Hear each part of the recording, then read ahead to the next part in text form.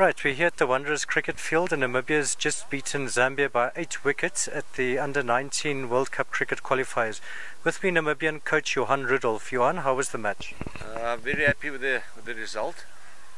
I thought the bowlers bowled very well this morning. We restricted them to 158 all out. I think it was about 30 odd overs.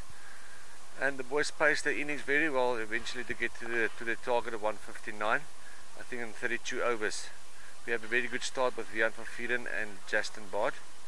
I think we got 51 after 7 or 8 overs, so we went really hard at the bowlers.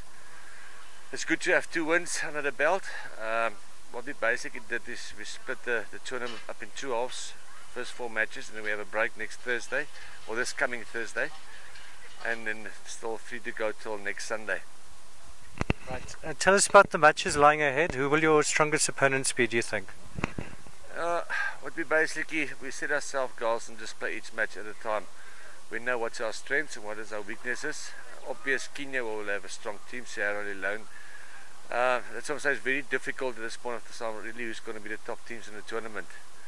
And if the boys just play according to their strength, I believe we will do well at the end of the day. Right, and just tell us who actually goes through to the World Cup after these qualifiers. Is it just the winning team or who actually? Now, how it basically works is the top 2 teams will represent Africa in the global qualifier next year. I don't know what's the venue yet, where they join up with the Asian and the American countries, your islands and your Canada, those teams.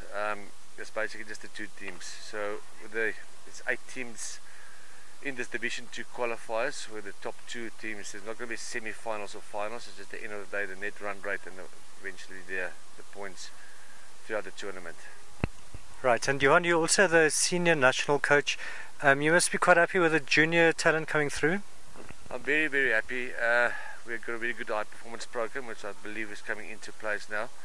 If you just look at our regional visits now, if you have a look at the coast, I've just spent a week there with the Koala Burgers and the place in the coastal area. So there's a lot of talent coming through. If you take Gerard Erasmus, we're batting him at number 3, is actually still a standard 7 boy who's going to represent under 15s in December, the end of the year. Pradel Vessels is still under 15s. There's a lot of youngsters coming through in the system. Vian is 16, 17, already played 5, 6 first class games. So I believe we are on the right track.